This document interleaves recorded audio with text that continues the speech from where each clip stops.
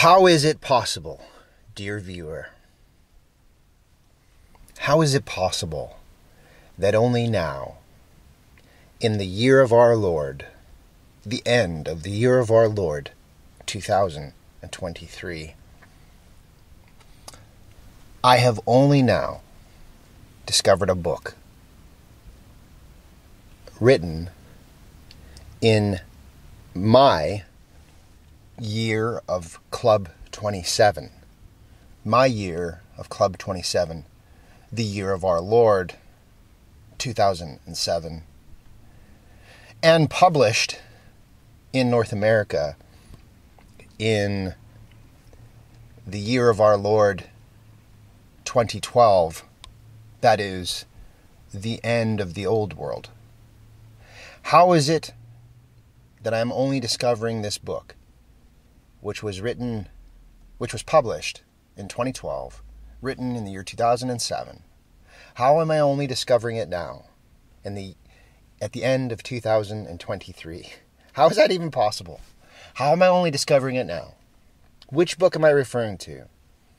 I've devoured it in the last 6 days. And I feel like I've been given the greatest Christmas gift ever.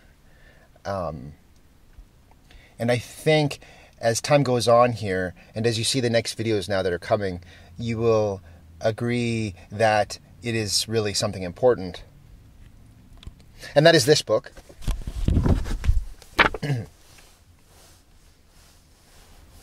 The Flame of Eternity by Krzysztof Michalski. An interpretation of Nietzsche's thought. How have I only discovered it now?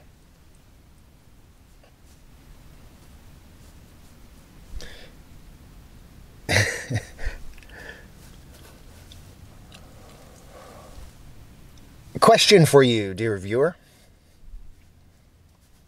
Question for you.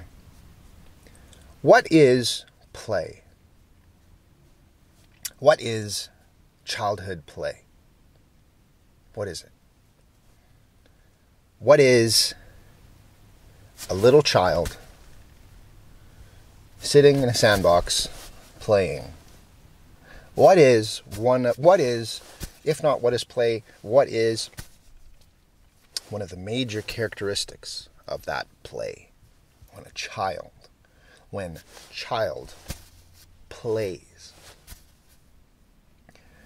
What is a major characteristic? I would put to you that childhood play is characterized largely, maybe by other things also, but it's largely characterized by absolute indifference to even the possibility of the existence of responsibility.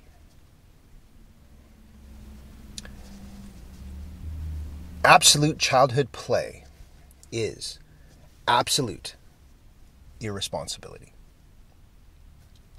A little while ago, I was sitting in a library, and I was watching the children play in the play area of the library. And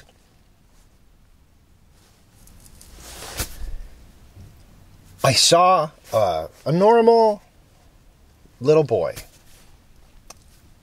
intense in play, just absolutely intense. Just a normal boy. Seemed happy, seemed good, everything seemed fine. And it was actually rather hilarious, a little bit disturbing, but kind of hilarious. Because in the intensity of his play, he had it in his mind that he needed to go to a certain area to keep playing appropriately. And in the absolute indifference, the absolute non-awareness of his play, there was another boy also playing who was in the path of where he needed to go. And this boy, he picked up this boy who was in his way, and he just, with his eye on where he was going, he picked up the little boy and threw him to the ground. Just threw him to the ground. And the boy just kept on going. He didn't even look to see the boy who he threw to the ground if he was okay or what happened. He was truly a child. And he was a normal, healthy child by all appearances. Just a normal child. There's nothing... And it got me thinking, especially after reading this book, when Jesus of Nazareth in the Gospels is reported to have said, "Let the little children come to me, and do not hinder them, for those is the kingdom of heaven." And it got me thinking, what is the kingdom of heaven? What is the kingdom of heaven? And in another place, Jesus said, if anyone causes these little ones to sin, it would be better if he had a noose hung around his neck and attached to a big stone or whatever and thrown into the sea to drown. In other words, don't mess with these kids, Jesus is saying. And if you do, you deserve the worst. But what is he saying? He's saying don't disrupt this kingdom of heaven. Or don't cause these little ones to sin. But what is a major characteristic of this kingdom of heaven that these children live in? It is absolute irresponsibility. Absolute unawareness of even the notion of responsibility. Even absolute unawareness of cause and effect. And how we interact with cause and effect on planet Earth. That is the kingdom of heaven. You see, this boy picked up another boy, threw him to the ground, and that boy who was thrown to the ground started to cry, as you would expect, and felt an injustice had been done to him. But from the boy's perspective, who picked him up and threw him to the ground, he had no malice. He wasn't trying to hurt that boy. The boy just had no concept of cause and effect. And how he hadn't developed yet his awareness of how things hurt for other kids. How, children go through that stage where they discover things. And they discover that when they hit another person, that hurts you. Okay, I didn't know that. But what did the boy who was thrown to the ground do? That little boy cried. And basically felt like an injustice had been done to him. Why did he do that? But that boy who threw him to the ground, there was no malice in his heart. He was just hell-bent on playing in a certain direction. He needed to go where he was going, to play. That's what he needed to do. Nothing was going to stop him. And he was just, there was no malice. He didn't look back at the boy who he threw to the ground, and he didn't think, got him. He didn't think that. He was just going where he was going, and nothing was going to stop him because he was hell-bent on play. He was in a state, even in his destructiveness to the other child, I would argue, he was and remained in the kingdom of heaven that Jesus talked about. The kingdom of heaven of absolute irresponsibility, where responsibility doesn't even exist. The notion of responsibility is not at all a thing. That child, although there was destructive effects to his actions, another child was hurt. That child lived in absolute innocence, still remaining in the kingdom of heaven that Jesus talked about. Absolutely beyond good and evil. There was no good, there was no evil in anything that he did, despite the negative effects. That makes me think of St. Paul. I think it was in Romans, his letter to the Christians in Rome, where he talked about how the law brings awareness of sin. Don't do this, don't do that. Brings awareness of sin, and also with it, guilt. That guilt would not exist even if there was no thou shalt not, there would be no guilt. But you see, we don't live in a perfect paradise on this planet. We don't live in a place where we are free from consequences, from cause and effect. And so even if you do something totally innocently and it causes harm to others, you might receive harm back yourself. In light of this fact, dear viewer, what must have happened to these children playing innocently in order to save them from each other, save them from accidents, save them from getting run over by a car? What must happen? The play, tragically, the play of the child has to be interrupted. This interruption of this sacred play sometimes is necessary. Sometimes the mother will almost violently call out to her child to get off the road because you might perish. You might get hit by a car. But when the parent calls that child, it's very disrupting. And sometimes, in many circumstances, the child can feel really criticized for doing something that was just normal. And his kingdom of heaven that the child lives in is disrupted, and he's pulled away from it. And tragically, this painful pulling away from the kingdom of heaven of absolute, total irresponsibility is necessary.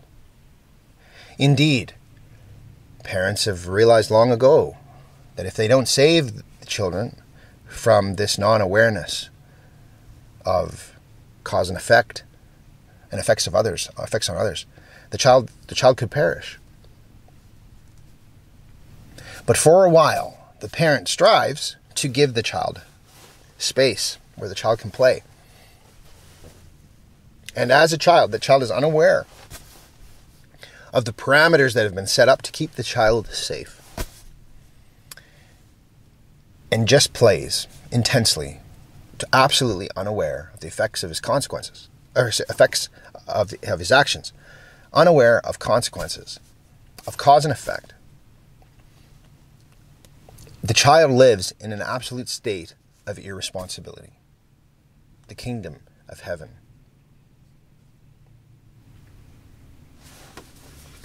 He gets into that idea a lot, as do other authors. One particularly that I have in mind.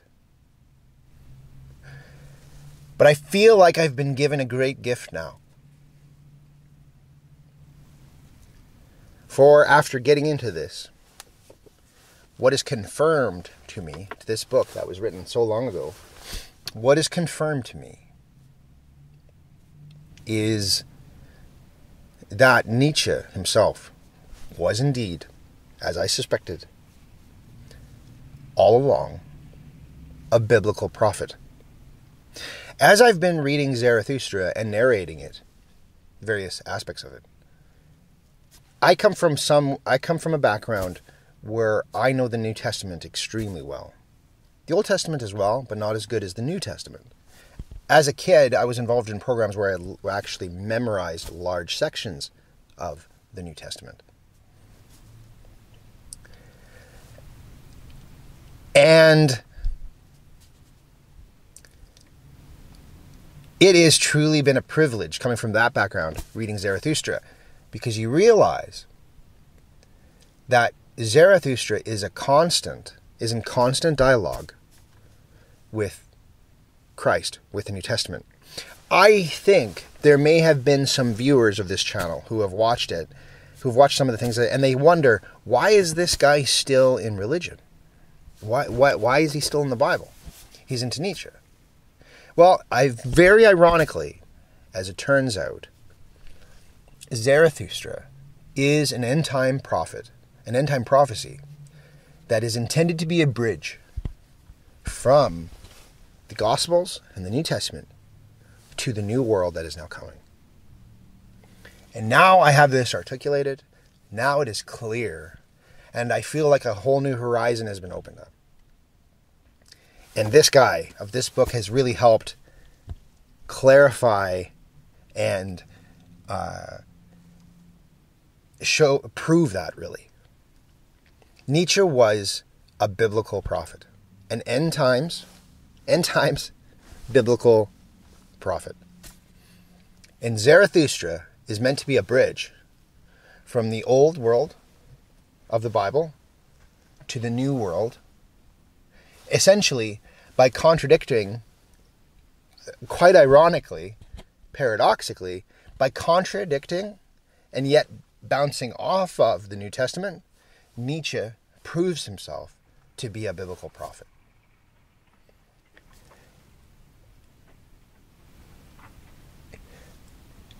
And what this guy does is he points out that even though Nietzsche apparently seemed to be in absolute defiance and dismissal of St. Paul, not Jesus, but St. Paul, it is quite ironic, actually. In the end, what this author has done has shown how to now read St. Paul in a way that illuminates Zarathustra. And, quite paradoxically, unites them. And thus, therefore, for someone like me, and I've always been looking for this for the last 20 years, at least last 10, 15 years of my life. I've been looking for this connection. And now there is a unity, a completeness, that now I can combine with other authors I have read, which I will illustrate in more depth in much, much longer YouTube videos, which you will need to set aside time for to sit down and absorb, which are coming. But I can see now that Zarathustra is indeed, even in its contradiction of the Bible, is the fulfillment of the Bible. Nietzsche is indeed an end times Bible prophet. And everything now comes full circle, becomes whole. And you will see that in the next videos that I'm making. But in the meantime, I'd encourage you to have a look at this one. Written in 2007, published in North America in 2012. The Flame of Eternity. If you had all come from the background that I did. If you know the Bible, particularly the New Testament, really well, as I do, I still, as a kid, I memorized so much of the New Testament. I can still quote passages at length. And all the remaining questions that I've had over the years. What is the meaning of resurrection? What is the meaning of Jesus died for your sins? What is the meaning of the stone is rolled away? All that now, in combination with other authors as well, but particularly with this guy, makes a lot of sense. And it's very ironic that it was written in the year 2007, because that's when I was in a heavy rock band. And we put out our only album that our only full-length album that I've ever put out in 2007. We were called By Design. We were a band in the middle of the freezing Canadian prairies. And man, was I ever struggling at that time to reconcile where I came from and what happened, and to answer questions that have tormented me ever since then. And I feel like everything's come full circle, and I feel like now I've been given the greatest gift I've ever received. And this is the greatest Christmas gift. And so everything's coming full circle now. And so anyway, I encourage you to check it out. And it is now out, in my mind anyway. I spent like 6 days just devouring this book. Nietzsche, particularly Zarathustra, is an end times biblical prophet that the Bible ultimately points to. But in the same way that the Christians claimed that the Old Testament obliquely pointed to the New Testament. So while you're living in the Old Testament, the Christians claimed very obliquely that the Old Testament pointed to the New, so also the New Testament, quite ironically, paradoxically, very obliquely, but still very much so, points to "Thus spoke Zarathustra" as its fulfillment. More to come on this. More to come on the grand unity of things in that sense, although there is no ultimate grand unity. But that so I say that kind of ironically. But the fulfillment of things is now confirmed. I can't believe I haven't read this book before. If anyone has ever suggested it to me and I didn't read it, I'm so sorry. I wish I had listened to you. I don't think anyone has, though, that I'm aware of. Anyway, it is near Christmas now. Merry Christmas to you all. It is near Christmas at the end of the year of our Lord, 2023. I do hope you have a great Christmas. And next year's gonna be a fucking doozy. It's gonna be rough. But, as this guy points out, wherever there is tragedy, wherever there is calamity, there's always opening. And as Zarathustra points out, wherever there is an earthquake, also new wells open. New beginnings are possible. And that is coming, I think, next year and the next many years to come. And like I've said before, do not